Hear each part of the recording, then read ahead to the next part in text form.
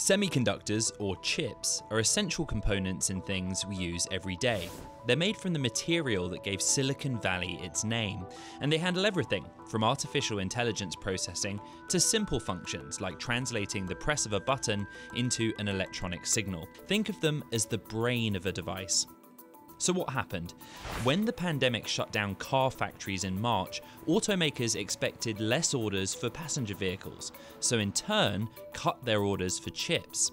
At the same time, working from home and 5G drove demand for laptops, smartphones, cloud services and data centers, so those industries increased their orders for semiconductors. That caused chip makers to switch production to those areas rather than pile up chips they couldn't sell.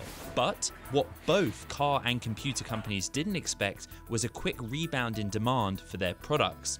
So here lies the problem. There's now not enough supply to meet demand, and building chip factories takes years and costs billions of dollars. The answer in the near term is nothing can be done in a grand way that can infuse supply. Supply expansion takes time, takes addition of new factories, addition of new capacity. How bad could it get? Chip shortages are expected to wipe out $61 billion of sales for automakers alone.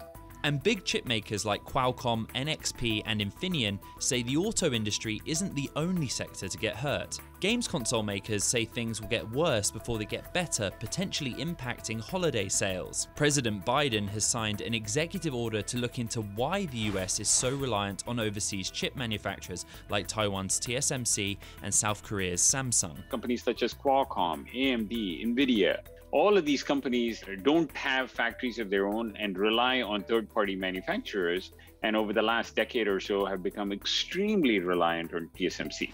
So how long before supply meets up with demand? Well, it's a guessing game, but some analysts say we won't see signs of a turnaround until the second half of the year. Ed Ludlow, Bloomberg News, San Francisco.